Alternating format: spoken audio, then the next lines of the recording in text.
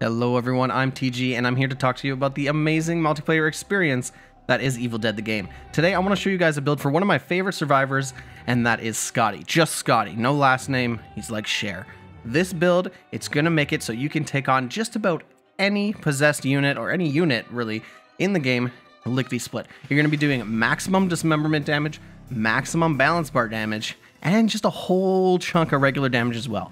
So what I'm going to do is I'm going to show you where I spent my points, explain why I spent them there, and show you guys some clips in-game of how they work.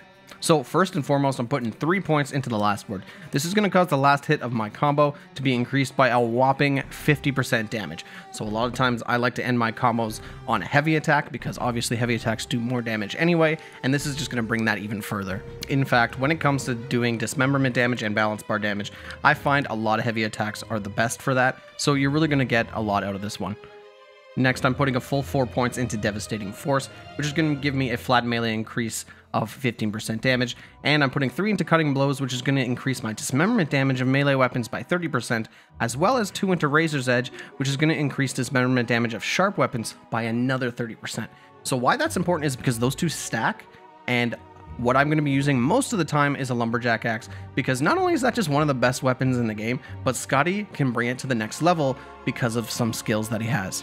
And then we're moving like a butterfly, but we're stinging like a bee with 3 points to increase our light melee attacks by 15%. Next, 3 points goes into Seeing Stars, which increases the balance damage from melee attacks by 25%. And then we got to put 1 in Blunt Force Trauma to get to the next part.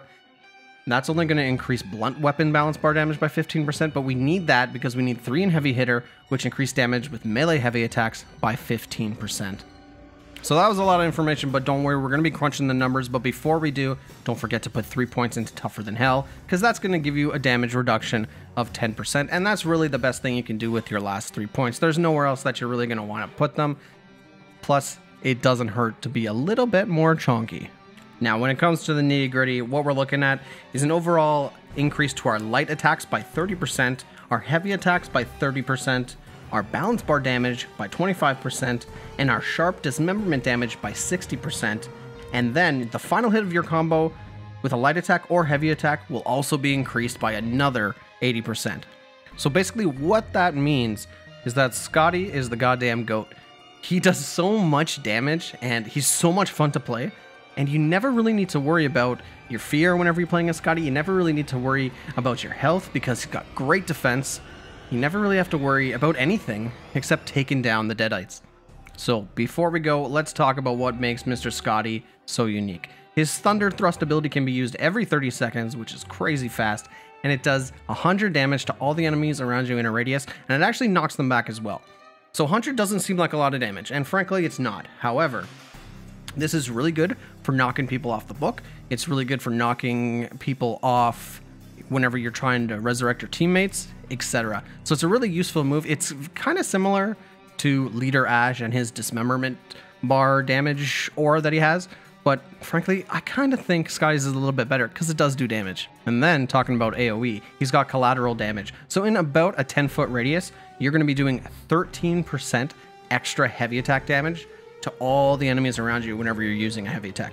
So as you can imagine, with all the increases that we're getting, that's big damage. That starts adding up whenever you get swarmed. Whenever you're swarmed on objectives, whenever you run into a pesky necromancer and all his dirty little skeletons.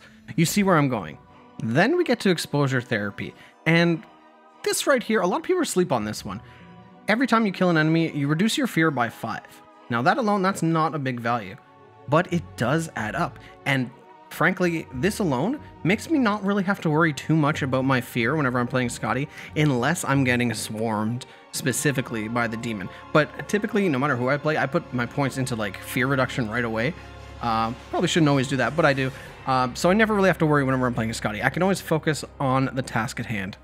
And finally, we come to Weapon Master Lumberjack Axe. Now, typically, whenever you see a Weapon Master, it doesn't really like make or break what you're going to do in the match. But when it comes to this build specifically and what we're doing, I would say you're going to always want a Lumberjack Axe because of all the extra dismemberment and such that we have on it. You're going to get even more out of the Weapon Mastery because you're going to attack faster, and the Lumberjack Axe is quite slow, but it's also going to increase your damage, balance bar damage, and dismemberment damage. So all of it goes together and pretty much just makes this big giant mess for the demon to deal with, and he's not going to have a good time. So boys and girls, that's the build. It's a quick one, it's an easy one, doesn't have a high skill cap. Anyone can do it. It's really good if you want to take on those possessed basic units that we're seeing a lot of now. But other than that, it's just good across the board anyway, because all you need to worry about is doing that damage. And frankly, a lot of the times the hardest thing you're going to find you're doing in the match is finding a lumberjack axe. Finding a lumberjack axe that you love. So remember, anytime you're playing and there's a Scotty on your team, if you find a lumberjack axe, ping it for him or bring it to him. He's going to thank you. You're going to thank yourself.